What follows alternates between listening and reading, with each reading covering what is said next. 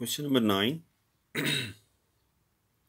from the book STP Mathematics 3A.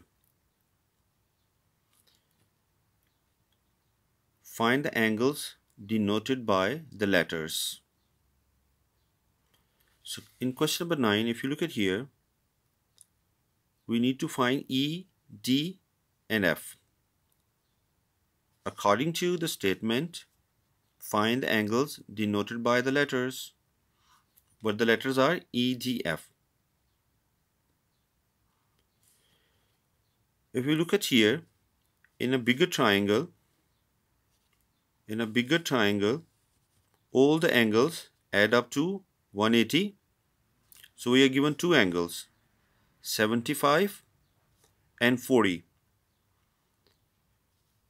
Plus E, it must be equal 180. So 180 minus 75 minus 40. So you will find the angle 65. If you add them, it should be 180. Or if we look at here, this is the transversal line. So these are the parallel lines and this is the transversal line. So these angles are corresponding each other. So D equal 75. And F, we know on the straight line, angle add up to 180. So 180 minus 40, 180 minus 40 give you 140 degree. Question number 10. We need to find P, Q, R, S. But we are not given any value. But we are given some hints here. First of all, if we look at this triangle, said all sides are equal. We know the property of the triangle when all sides are equal. So this triangle is called equilateral triangle or equiangular triangle. Means all sides are equal or all angles are equal. So total angles in a triangle add up to 180. So all triangles are equal. So 180 divided by 3 give us 60. So 180 divided by 3 give us 60. So it means each angle in this triangle is 60. So P is 60. According to this must be 60. On a straight line, angle add up to 180. 180 minus 60, it is 120. Vertical opposite angles are equal. So S equal 60. Vertically opposite angles are equal. So S equals 60. Now, if we look at here, this line is parallel to this line. It means this is the transversal line. So this angle also 60. So alternate angles are equal. So 60 alternate to Q. So it means Q equal also 60.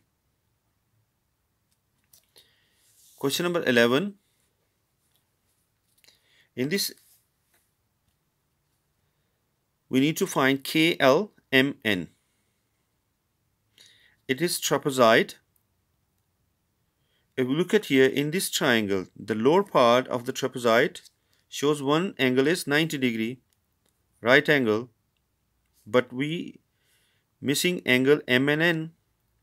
But if we observe the upper part of the trapezoid, which make a triangle, which two sides are equal, when two sides are equal, so it means their base angle must be equal. So it is isosceles triangle. If it is isosceles triangle, so it means the total angles in a triangle we know add up to 180. So if they are add up to 180 minus 120, you will find 180 minus 20, equal 60. And because L and K are the same angle, it means it should be divided by 2, which is 30. So angle L equal 30 and angle K equal 30. Now go for M. If you observe, this line is parallel to this line. So this is the transversal line. If these two lines are parallel and this is the transversal line, it means this alternate to this angle. So 30, L and M are equal. So L is 30, M also 30. Now according to triangle method, total angle should be add up to 180. So we know that one angle is 90 and one angle is 30. So 90 minus 30 give you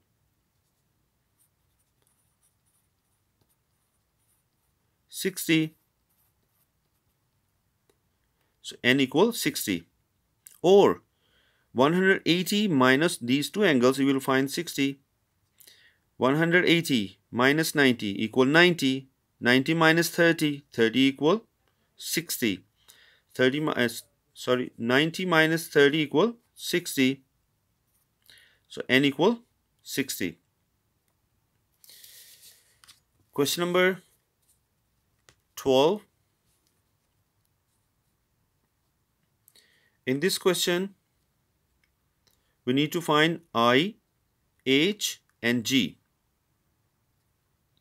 According to the triangle rule, if you observe the bigger triangle, the total angle must be add up to 180. We are given two angles, but we are missing one angle. If we subtract 82 and 74 from 180, we will find angle G. So because the total angle in a triangle add up to 180. So 180 minus 82 minus 74 give us 24. So angle G is 24. Now we need to find I and H. If we observe, these two lines are parallel lines and this is the transversal line. If these two parallel lines and this is the transversal line, so it means these two corresponding angles. So we know that according to the parallel lines and transversal line, the corresponding angles are equal. So I equal 74. And again, if we observe these two parallel lines, or if you look at here, this is the small triangle, and small triangle, or if we observe these are two parallel lines and this is the transversal line. This is the transversal line. In transversal line, interior angle or supplementary, interior angle add up to 180. So H plus G should be 180. We know G equal 24. When we add in H, it should be 180. So 180 minus 24, you will find 156. So angle H 156.